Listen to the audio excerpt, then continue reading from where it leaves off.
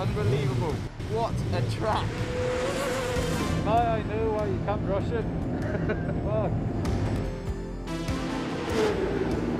I don't know what you want me to say. I'm trying not to shit myself.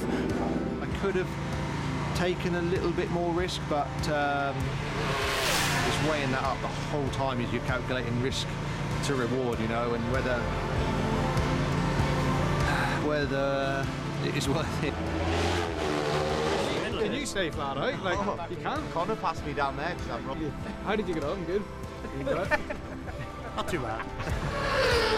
He's hurt his leg, it's a bit bruised, there's nothing broken, the bike's well and truly toast though. There's this huge cloud of black smoke in the air.